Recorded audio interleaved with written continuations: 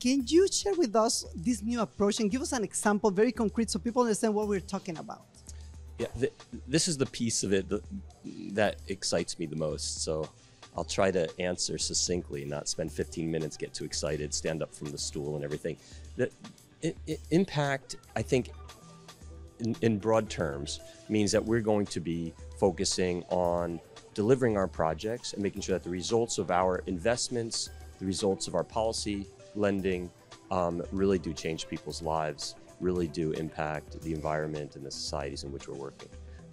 More specifically, it means that we will be looking at the results of the individual investments, but also making sure that we understand how they fit into systems, how they fit into the development objectives of the governments. Maybe I can give one example. Yes, please. And something that our education specialists would know very well, because they concern themselves with this systems question in everything they do. But this is something that will be transferred or will be incorporated, this kind of thinking into everything, every kind of project, every kind of program.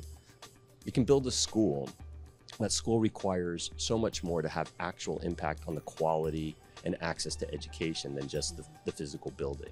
It requires systems around it.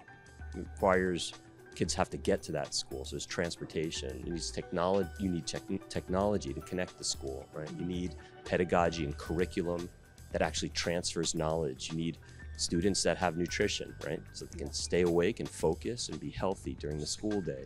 You need teachers and administration, students and teachers to all be, students and parents all to be focused on it. So there's a system at work every time we build a project.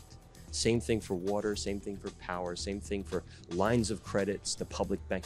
What are we ask ourselves and we ask our clients, why this project? What is the development impact we want from this project? What more can we do than this single investment? How does this fit into a trajectory of support? And we will try to find a way to measure and to demonstrate our success in having achieved those broader development objectives. It's very difficult, runs into issues of attribution and measurement and coordination, because it takes a village. But this is going to be development impact, and it's radical. It's radical for revolutionary. That's a better word. Yes. Yeah, totally. And people are excited about it. I'm excited about it. No, I think people are excited. People are excited about it.